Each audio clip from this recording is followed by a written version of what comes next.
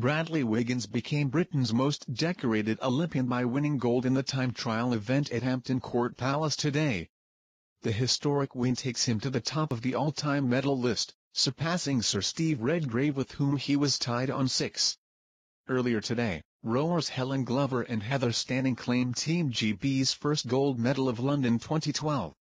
Wiggins, who last month was the first Briton to win the Tour de France, was cheered on by thousands of ardent supporters as he rowed home in a time of 50:39.54.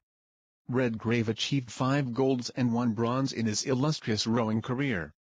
However, today's win takes Wiggins one ahead, with his medal haul now comprising 4 golds, 1 silver and 1 bronze.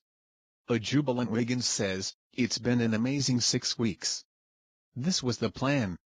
I've answered all the questions in the last 6 weeks. We've done it. To win another Olympic title in another event, it's never, ever going to get any better than that."